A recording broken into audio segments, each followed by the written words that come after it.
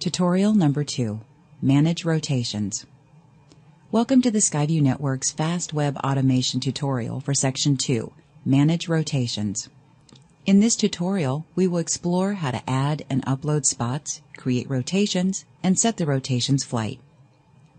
First, click the Manage Rotations button to navigate to the Rotation Spots Management window. Rotations in the F.A.S.T system are used to flight and rotate spots for a client. Let's walk through using the Auto Create by Name function. This feature creates a new rotation and a new spot within the system using a name specified by the user. After clicking the Auto Create by Name button, a new window will appear. Fill in the rotation and spot name, then select the spot length in seconds from the drop-down list. Click OK to continue.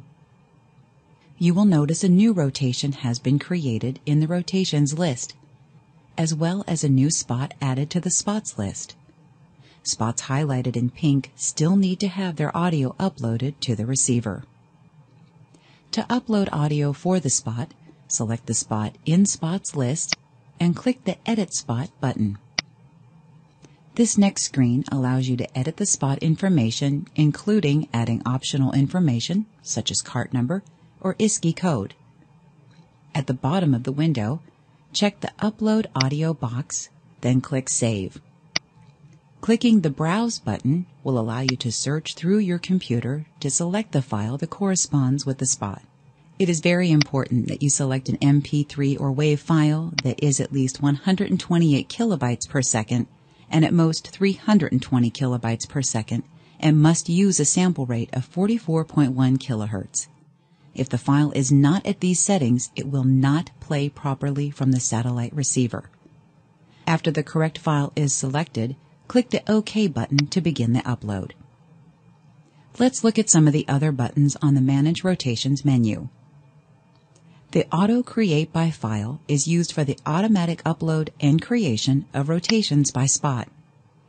A spot or group of spots is selected by browsing your computer, and the F.A.S.T system will create a list of spots and rotations with the same title as the uploaded files.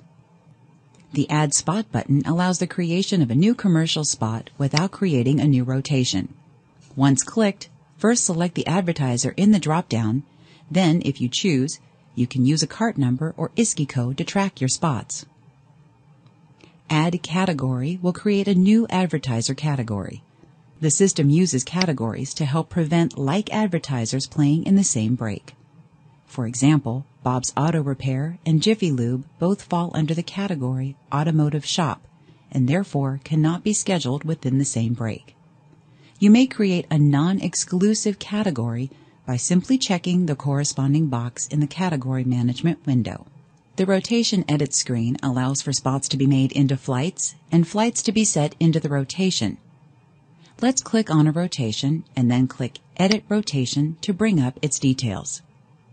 The main navigation starts from top to bottom and includes flight dates, the rotation length, the rotation category, flight navigation, and spot addition.